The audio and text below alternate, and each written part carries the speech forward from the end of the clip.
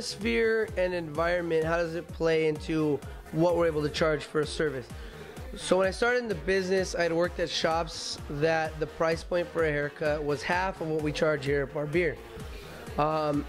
You walk in, and there's really not like a wow factor. You walk in and you expect, it's just a barbershop, it's in the neighborhood. You're gonna get a good haircut, but that's all you're really there for. And conversation, of course. At our shop, you walk in, and when I first came here for an event, before I was an employee, I was like taken back. It was like a beautiful shop, beautiful place.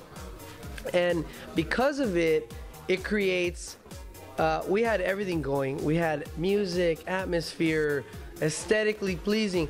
You come to our place, it looks so much different. And because we're different, we're able to really raise the price point, raise actually the standard and the value that people have in what we do. For so long, getting a haircut at a barbershop was something that's quick, easy, and cheap. Now, people are recognizing the value of our trade. It's super popular. If you watch Mad Men, Boardwalk Empire, everyone's trying to look and emulate these characters with fashion, and a haircut's the cherry on top. It's the last piece to that whole look, feel, and everything. So when they come to a barbershop and they see that it's classy, and it's not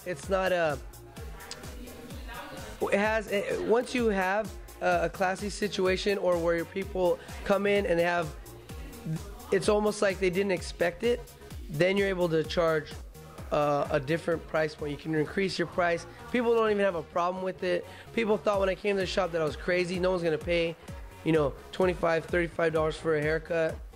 That's not true. People pay it all day long, and it's because we've created atmosphere.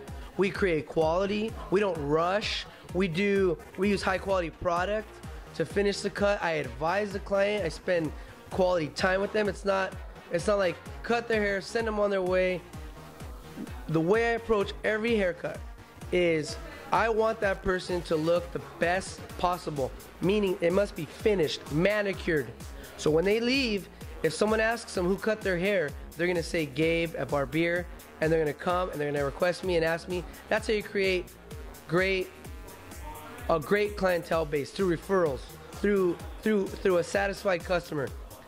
Not just through marketing and Instagram, Facebook. Those are good avenues. They're important. But if you cannot produce a high quality product, then you can't charge a certain amount of money.